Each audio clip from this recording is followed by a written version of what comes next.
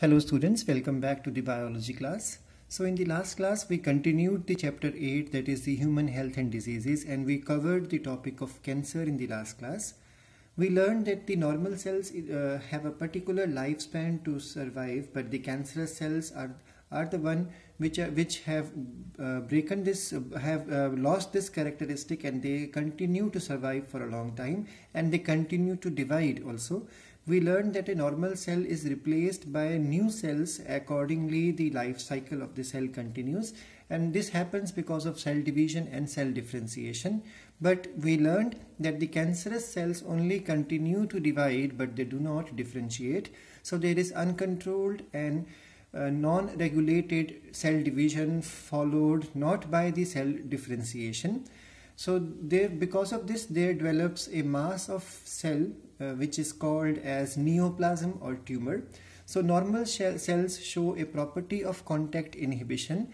We learned that contact inhibition is a property in which once a cell makes contact with a fixed number of cells around it, then the surrounding cell will ensure that that cell does not divide anymore.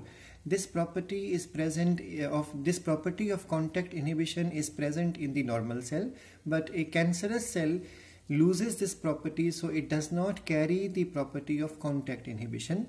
We also learned that there are types of tumors. So this new growth is called as neoplasm, also called as tumor. We learned that all tumors are not cancerous because there are two types of tumors possible: benign tumor, which are non-malignant or non-cancerous, and then malignant tumors, which are cancerous tumor. We learned that the benign tumor only remain restricted to the location where it starts, and it does not spread throughout the body. Reason: it does not have the property of metastasis. Metastasis property is found only in the cancerous tumor.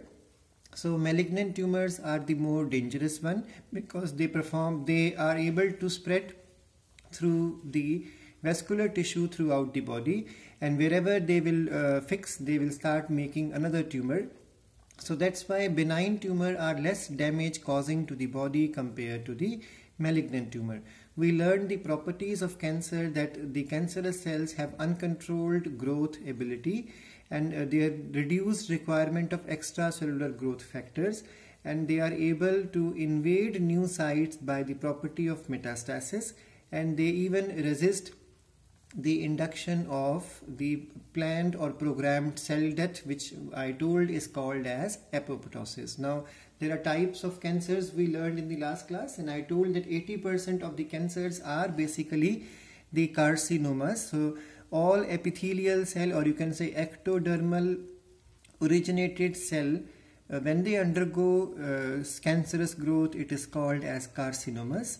And we learned the second type, which is called as the sarcomas. Sarcomas are the cancerous growth of tissues which develop from mesoderm. So it basically includes connective tissue along with the muscles.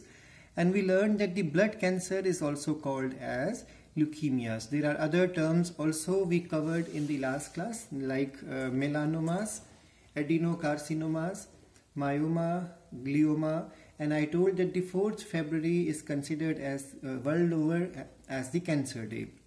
We also learned that there are two main types of cancers which are common among Indian men and women, and that is throat and mouth cancer among men, and uterine and cervical cancer among females in Indian humans. Then the causes of cancer also we learned in the last class, that there are agents which are called as carcinogens. Carcinogens are the agents that can cause cancer, and depending upon their mode of action, they are called as oncogenic transformers, tumor promoters, and tumor viruses. And depending upon their nature, they can be physical irritants or chemical agents or radiations, even the biological agents also. We learned that there are examples such as kangri used by Kashmiris, which may cause abdominal skin cancer. Then betel nut and tobacco chewing may cause oral cancer. Then there are chemicals like nicotine, caffeine, pesticides, asbestos, nickel, etc. And the dye workers have the high risk of developing the bladder cancer. and chimney sweepers tend to develop the scrotum cancer.